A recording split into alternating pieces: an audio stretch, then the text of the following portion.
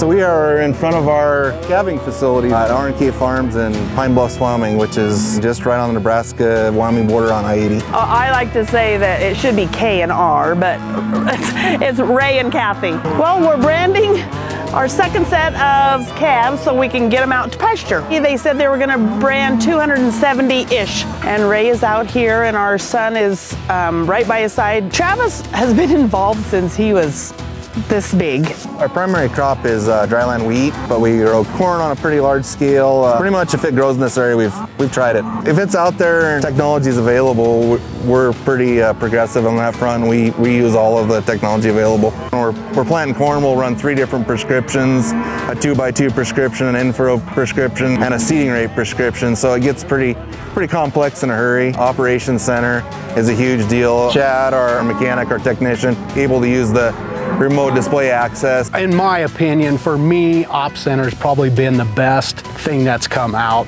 that I utilize probably the most.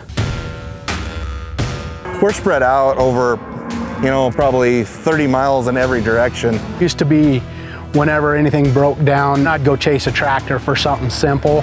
Now with everything showing up on my cell phone, it's so much easier. I can remote display access, walk the guys through setting stuff up. That's really helped us out to keep everything going all day long instead of shutting down for an hour, waiting for me to get out there to say, okay, well, what's this code? Now I can look at it on my phone and say, just keep going. I'll take care of it tonight when we're done for the evenings. And then he's able to monitor all the machines, if there's trouble codes or whatever, he can do that remotely. And I really like the fact of being able to check your fuel, your def, see what they ran for the day, and see which tractors are running efficient and which guys are doing what. So I kind of keep track of all that.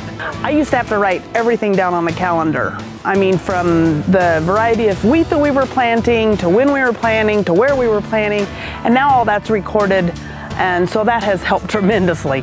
It's all pretty seamless. The paper and pencil has kind of went by the wayside. Last year, I finally got our turn automation working on our 2 planters, and that was probably the coolest thing that I've done in quite a while. And that freed up so much of my time to sit in the tractor and still not even have to worry about turning around on the end. I was able to keep everybody else running during the day while I was still planting corn myself, and I think that helped out a bunch. Usually if it's out there, we'll adapt it, because as long as there's a return on investment, we'll look into it. As margins get smaller, you're gonna have to, the see and spray technology. We haven't adapted it yet, but I think it's probably down the road when we do update sprayers, we'll probably get into something like that. But as far as 21st century, they're very progressive and kind of aligned with our operation.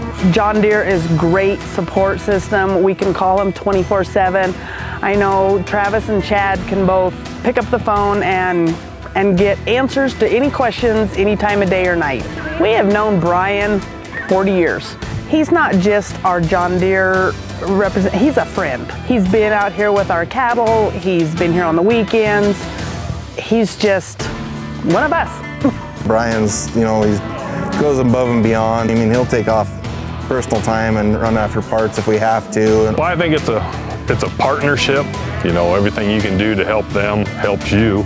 Ray asked me, he came down to our expo and he wanted to know what I was doing Friday, and I said not much, and he said, well, come up and help brands. Aren't they done yet? No. We went to you guys' expo and they talked about building the groundwork for moving towards autonomy. We're in steps to make it happen. I definitely see it happening. I don't know if it's like the whole operation is going to be totally autonomous, but I can definitely see, where one guy is maybe doing a tillage operation and there's 2 other tractors in the same field autonomously, and he's kind of, monitoring the 3.